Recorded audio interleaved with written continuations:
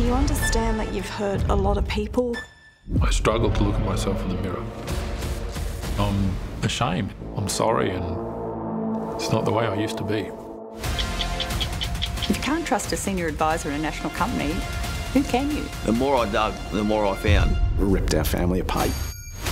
Is it a get-rich-quick scheme, a Ponzi scheme, or a scam? Nobody gets their money back.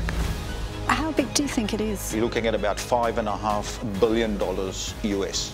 It continues as you and I sit here today. Sunday on 9 and 9 Now.